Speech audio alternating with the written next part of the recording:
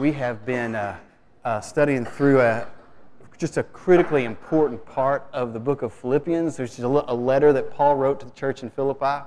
And in it, in this little part that we've been looking at the last 2 or 3 weeks, he's been talking about how there is one thing that is worth him giving everything else up for. And the thing is he speaks with credibility because he actually did give up so much. He gave up his high position in society, his money, his relationships, his accomplishments, even his physical security. Paul gave that up for this one thing that became to him more important than anything else. And that one thing was knowing Jesus. To know Jesus. Paul said, to know Jesus is worth giving up. He said, I count everything as worthless for the sake of knowing Jesus my Lord, for having a personal relationship with Jesus. Paul says, I want to know Jesus' power in my life. I want to experience Jesus' power in my life. He says, I want to even experience Jesus' sufferings in my life. Not that he just wanted to suffer, but he knew that following Jesus would lead him into times that were really difficult, that would involve suffering. He says, I embrace those times because when I am struggling for the sake of Jesus, it just draws me near to Him. I come to know Him better. I depend on Him more. And His life just lives through me, even through those sufferings. Paul just passionately wanted to know Jesus better and better. And he said, the most important thing in my life that has happened to me is me coming to know Jesus. And he says, but that is also what I look forward to, because there is coming a day when I will see Him, I will be with Him face to face. There won't be anything, any barrier between me and Jesus, and I just look forward to that day, and I aim for that day. He said, I'm like a runner in a race. I'm just straining toward what's ahead, forgetting what's behind, not worrying about the distractions around me, and I'm straining toward the finish line so that where I can know Jesus in all His fullness. He says, that is what I'm looking forward to. But Paul knew that the Christians that he was writing to the church in Philippi, that not all of them would really get what he was saying. That they wouldn't all just kind of, just understand, okay, knowing Jesus is so awesome, that they might not connect with that. Maybe like you might empathize with that. As we've been talking about how important knowing Jesus is, you might have been thinking, maybe even a little subconsciously, well, that sounds weird to me. I mean, I don't really understand why knowing Jesus is such this drastically important thing, and why the point of my life and what I should be living for is to know Jesus. I mean, how do I, intimately even know somebody that I can't see? I just don't get that. I'm just not there. And Paul knew that some of those that he'd be writing to, maybe many of them, really wouldn't be at that point where they would just totally grasp that yet. And so he allows for that. He speaks to that. And so we pick up in verse 15 of chapter 3, where Paul says this. It says, all of us then who are mature should take such a view of things. And if on some point you think differently, that too God will make clear to you. Paul realized we're not all at the same level of spiritual maturity, okay? Not everyone is at the point where they just realize how awesome and wonderful it is to know Jesus and to make Jesus known, to center their lives on Him, and they're just not there yet. And Paul knew that, hey, we're all at different levels of spiritual maturity. And there's not a single one of us that has arrived, that has reached the point of ultimate spiritual maturity, that we're there yet. Even Paul himself said, it's not that I've completed this, not that I've been made perfect. I'm not there yet either. But I just press on to know Him. And so all of us, we're at different levels of spiritual maturity. And Paul knew that. But he also knew that wherever we're at, that we can grow to maturity, that we can grow to a faith that is truly life-changing, that truly is a knowing Jesus that fulfills us and gives us life and gives us energy, gives us eternity. And so Paul's like, you may not be there yet, but God's going to make it clear to you. God's going to take you there. But then he adds a condition, okay? Yes, God is going to take you there. God is going to grow you to maturity. But something has to be true about you. Something has to be true in your life for God to do that. And this is what it is. Only let us live up to what we have already attained. If God is going to deepen your understanding, deepen your experience of Jesus, you need to first live out what you already know. Paul's writing to believers. He's not writing to non-Christians here. He's writing to Christians, okay? And so all of these people he's writing to have had some experience of Jesus. They have known and believed the gospel of Jesus. They believe that Jesus has come and has died for them, and that they are to live for Him, and they are to follow Him. They know some of Jesus' teachings, ways that they are to live, ways that they are not to live. They know some basic things. They don't know it all, but they at least know a little bit about Jesus and about what it is to follow Him. They realize that, hey, there are certain things I need to put to practice in my life so that I can learn to love God and love people. They know that's the two greatest commandments, love God, love people. They get those kind of basic things. But before they can grow past their current understanding, they need to actually do what they already know. Because, as you know, there's a huge difference between knowing what you should do and actually doing it, right? I can't remember if I've told you this story before, but this is over a year ago, and this is the moment where me and Aaron realized that we were in deep trouble as parents, okay? We were in deep caboodle. It was early afternoon, mid-afternoon, and Lydia, who was then 2, okay, she broke one of Ben's toys. And Ben, being Ben, just burst into tears, and it was just awful. There's the worst thing possible that had happened. And so Aaron, I was at work, okay? Aaron, gets on to Lydia, Lydia, that was wrong. You hurt his toy. You don't want other people to do that to your toy. She gave him that whole thing, Now, you go tell Ben that you're sorry. And at that, Lydia's like,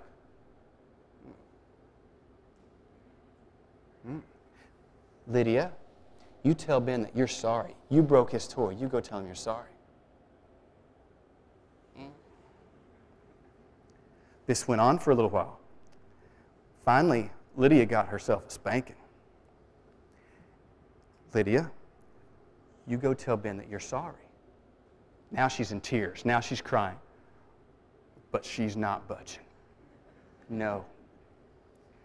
So Aaron, not knowing exactly what to do at this point, says, you go up to your room and sit on your bed, and you will be in your bed until you decide to tell Ben you're sorry. So took Lydia to her room, set her on her bed. You are there until you tell Ben you're sorry. Now, weirdly enough, she actually obeyed staying in her room and on her bed. Okay, that part, I don't know, but anyway. So she stayed in her bed, and she bawled. She bawled. Every few minutes, Aaron would go in. Okay, Lydia, are you ready to come out of your room? Okay, let's go tell Ben that you're sorry. Doing it. Aaron calls me at work. Tells me what's going on.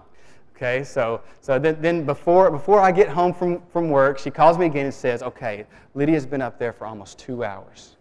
She has been crying the whole time, but she will not tell Ben that she's sorry. So I come home, 5 o'clock, I come home, and I think this is going to go pretty well.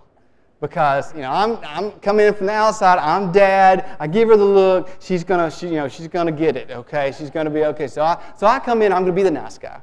I come in. Hi, Lydia. Hi, you've been crying. Yeah, I heard that you broke Ben's toy.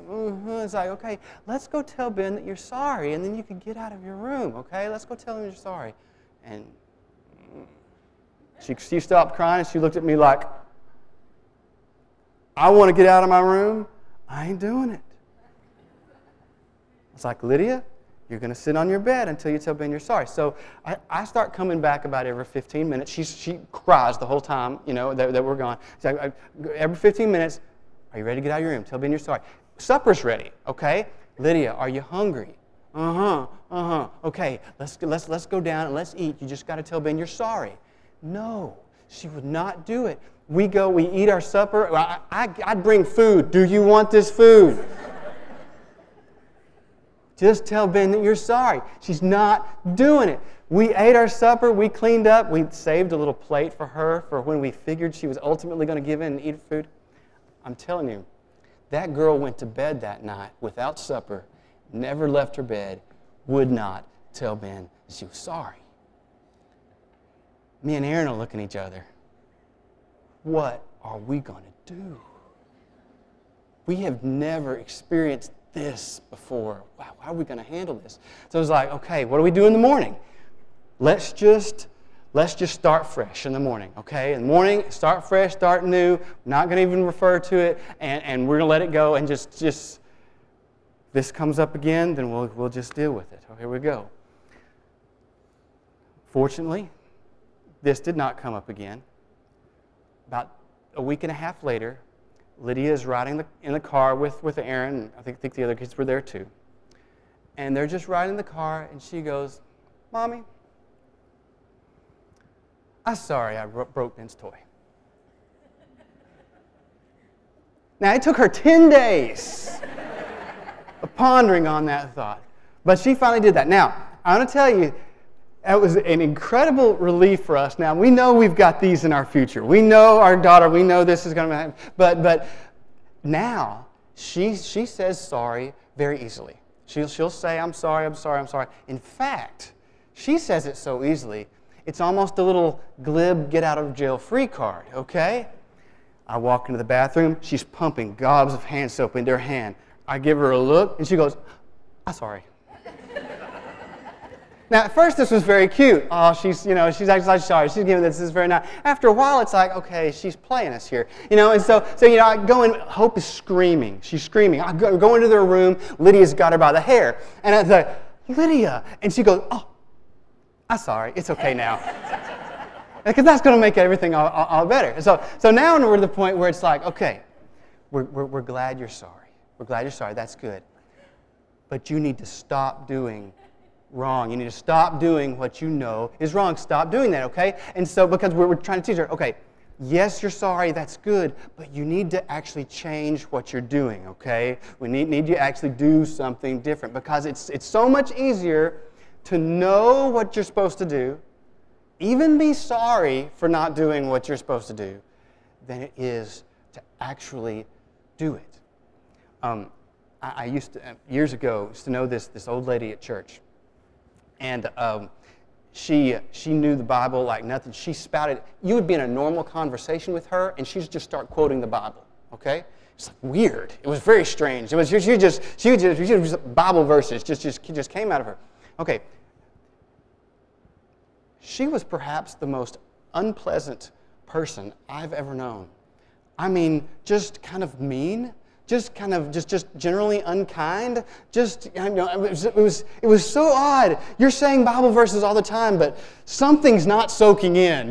What is this? This is just a weird, odd kind of combination. It is so much easier to know what it is that you're supposed to do than it is to actually live it out, to actually live out what it is that you know. I would imagine that in a group this size, that there are a lot of us with a pretty, let's just say, a pretty surface level faith. And by that, I mean you believe in Jesus, you want to go to heaven, you want to try to be a good person, but when we start talking about laying down your life for Jesus, we start talking about centering your entire life around knowing Jesus and making Him known, about passionately loving God and loving the people around you, and just giving your life to Him, surrendering your life to Him. You start hearing that stuff, and it just doesn't kind of really sink in. It just seems a little over the top. Seems a little overly spiritual. It's like you're just not there yet. And the truth is that we all have different levels, different degrees of spiritual maturity. So the question is not how mature I am. This is important, okay? The question is not how mature I am spiritually. The question is, am I able to move beyond, to grow beyond the spiritual maturity that I am right now? Am I growing? Am I changing? Am I becoming more like Jesus? Am I able to grow past the point that I am right now? And the answer to that question depends on this question. Am I living out what I already know to be true? Am I living out what God has already taught me, what He has already showed me? Because if I'm not, then I have reached the limit of my growth. I cannot continue to grow spiritually if I am unwilling to actually practice in my life what I already know, what God has already shown me.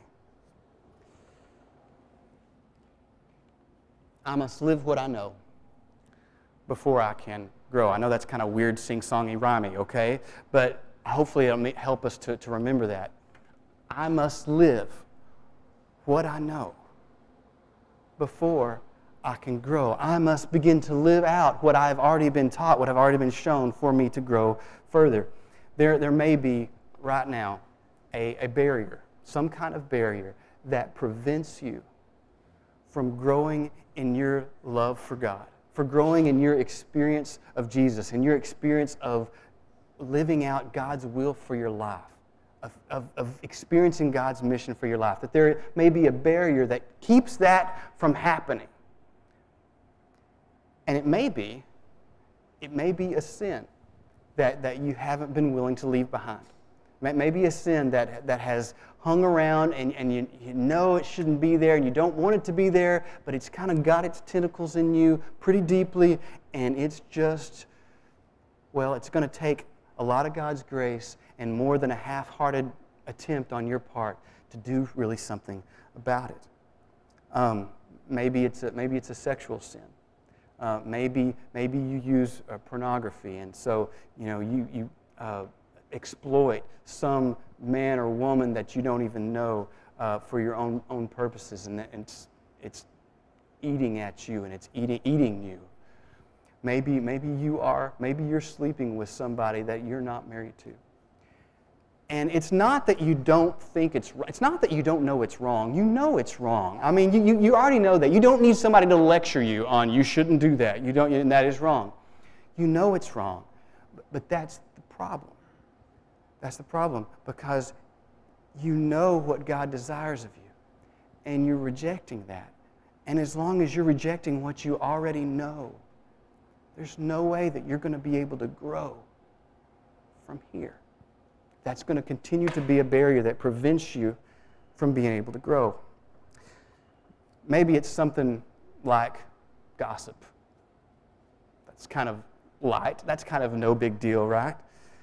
You find yourself saying things like, well, I probably shouldn't say this, but, or, not that it's any of my business, but, and really, you know that you should stop before but and just not say anything more, right? Because you already know, you know that, I shouldn't be talking about people that way. And I want you to know that not only does doing that, does talking about people, not only does that destroy others, does that damage other people, but you are creating a barrier that is going to be impossible for you to continue to grow closer to God, to experience Jesus, to experience God's will for your life, unless you stop doing that.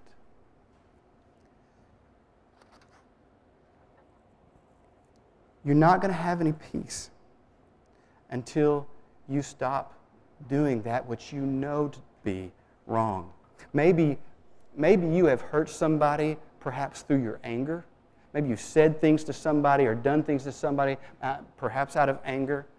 And you have justified it in your own mind. Hey, they deserve that in some way, or it's really not my fault because this happened, and I was just kind of, But the fact is you hurt somebody, you damaged somebody, and that's still there, and you know it, and you're not going to have any peace until you deal with it and until you try to make it right, it's going to be a barrier that's going to keep you from being able to grow until you deal with that sin that you're allowing to continue to be there.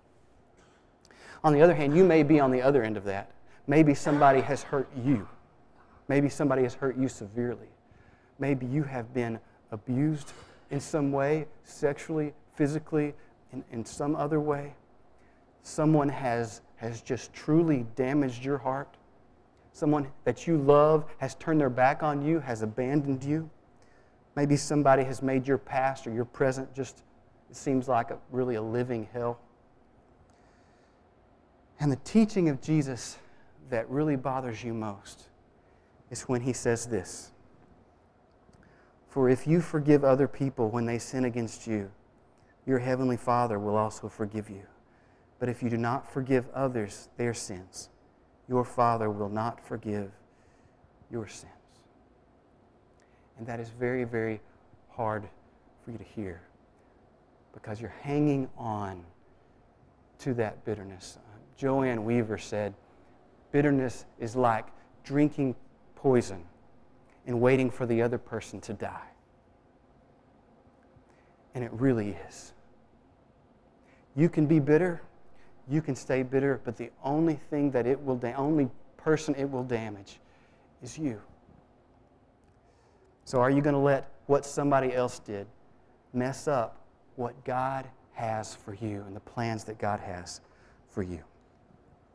Disobedience comes in many forms. Perhaps it's not some sin that you need to stop doing.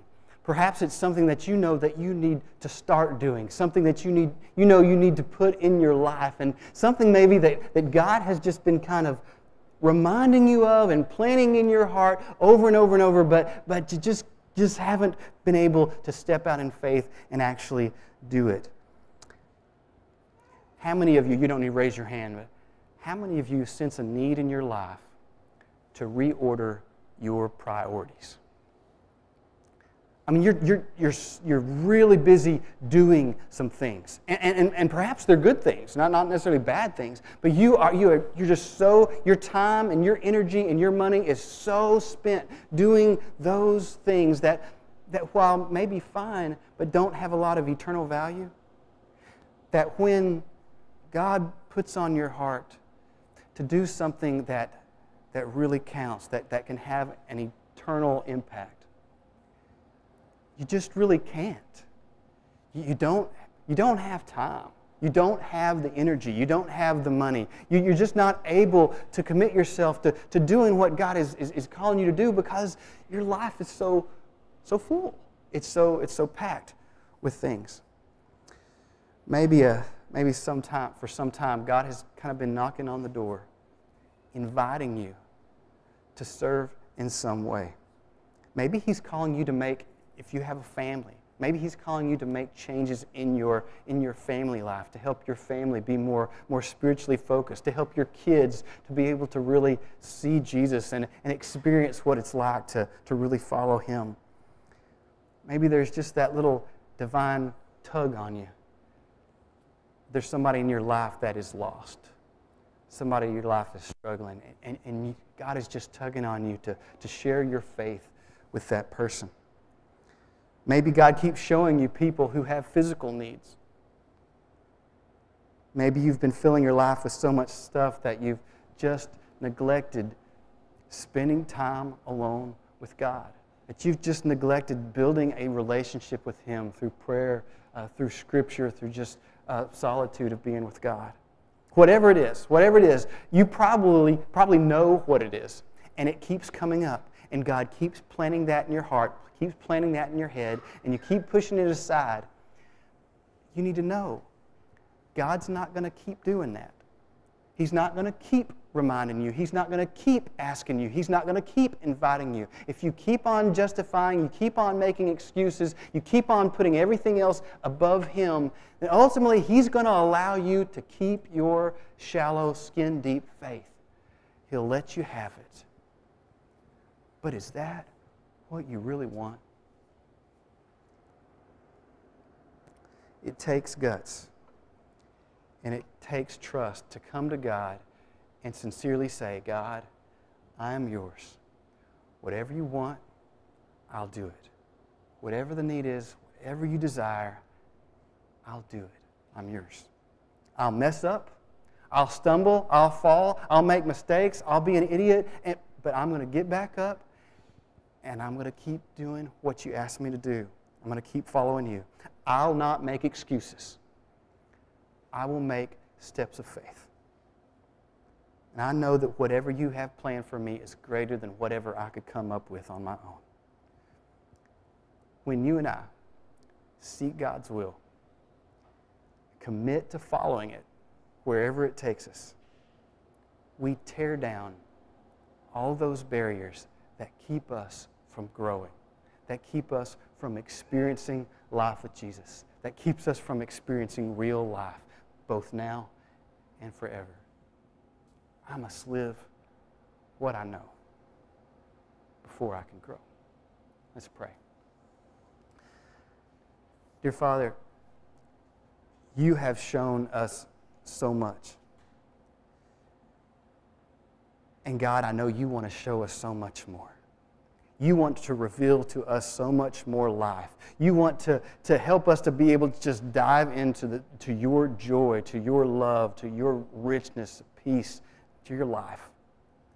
And I know, God, that you just want to do that in us. And you're just waiting for us to be faithful with what you've already shown us.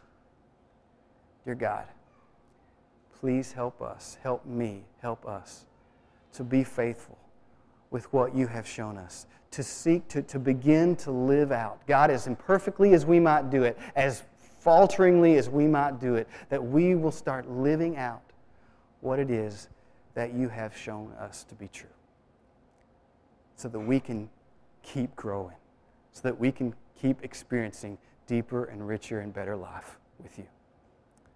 Do that work in us, we pray. In Jesus' name, amen.